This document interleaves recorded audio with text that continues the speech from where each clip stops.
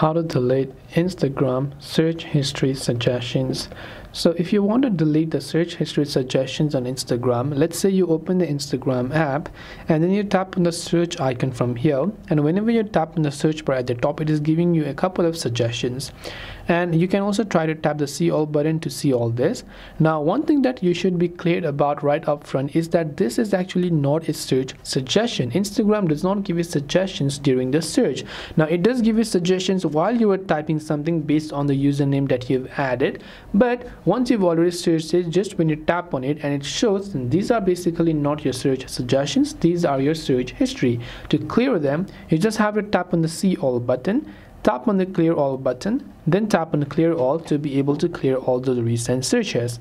Now, you cannot remove the searches that you are actually getting it while you are searching for a certain username, let's say like this, and you will not be able to remove this because these are something that you have searched for yourself.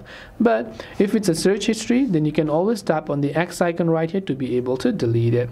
If you have any questions, feel free to leave them down. Thanks for watching and see you in the next video.